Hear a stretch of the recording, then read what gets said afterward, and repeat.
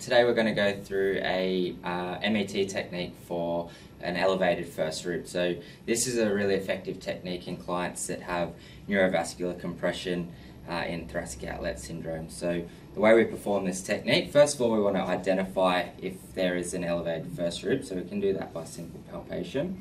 So let's say this right side has got an elevated first rib. The way we perform this is bring the shoulder into abduction. We need to move the upper traps out of the way, so we just drag them posteriorly.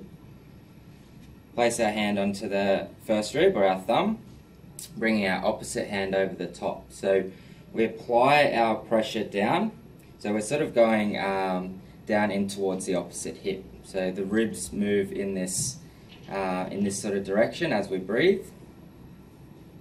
Just dragging that upper trap out of the way, applying our pressure.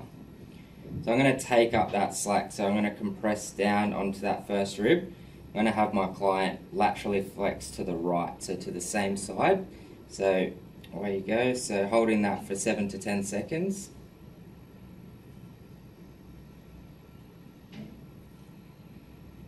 Okay, as they relax, we can take up that slack a little bit more. So usually on the out breath, we'll take up that slack.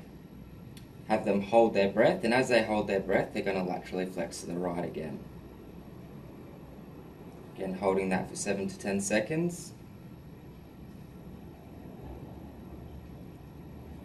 And then on the out breath, take up the slack. And we can repeat that about 3 to 5 times until we start to get a decrease in the first rib height. And that's how we perform MET for the first rib.